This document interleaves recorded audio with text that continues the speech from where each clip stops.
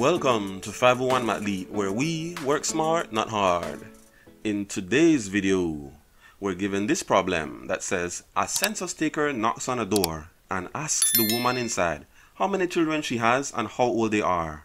She says, "I have 3 daughters. Their ages are integers and the products of the ages is 36. "That's not enough information," he responds. "I'd tell you the sum of their ages, but you'd still be stumped."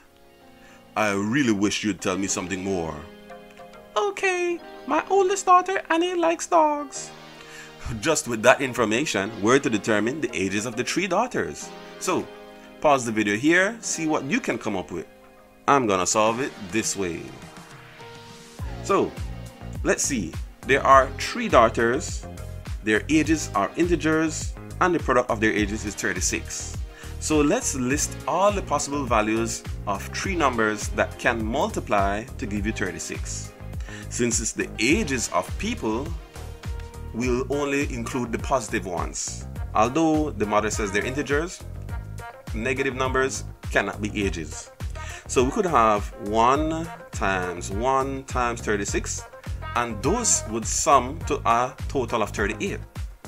We could have 1 times 2 times 18, 1 times 3 times 12, 1 times 4 times 9, 1 times 6 times 6, 2 times 2 times 9, 2 times 3 times 6, and 3 times 3 times 4. And right there you see those respective sums. So how can we narrow it down from this? Well, the census taker says that's not enough information. To which the mother responds, "I'd tell you the sum of their ages, but you'd still be stumped." So if she were to tell him the sum of their ages, he still wouldn't know. Well, that's because the sums must be the same for at least 2 of them. But as we see here, yeah, there are 2 where the sums are the same. We have 2 times where the sum is 13. So let's eliminate all the other ones where the sum isn't 13. How can we narrow it down from that? Well, when the census taker says, "I wish you'd tell me something more," she says, "Okay, my oldest daughter Annie likes dogs." What animal she likes is irrelevant. The fact of the matter is that there is an eldest daughter means that it cannot be 1, 6, and 6, because that is the case where there is a youngest daughter.